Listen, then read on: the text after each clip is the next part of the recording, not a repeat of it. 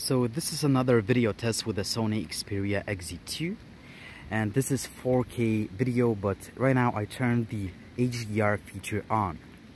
So you should see richer colors, higher dynamic range, obviously.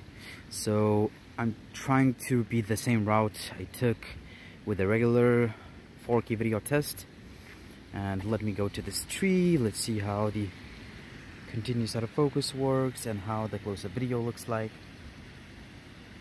On the phone screen the video looks kind of choppy, but I presume it will look great on the computer screen. Let me come back and let me just shut up for a second so we can guys have a better idea of ambient sound recording quality.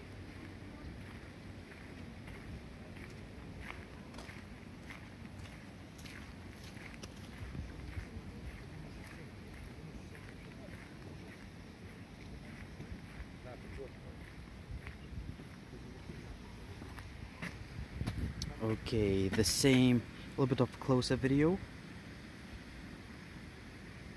the same autofocus test.